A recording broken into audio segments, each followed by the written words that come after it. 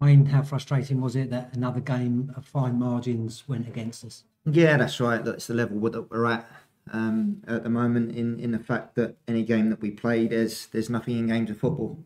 We've been on a bit of a run of three unbeaten, albeit one win in the cup and two draws in the league.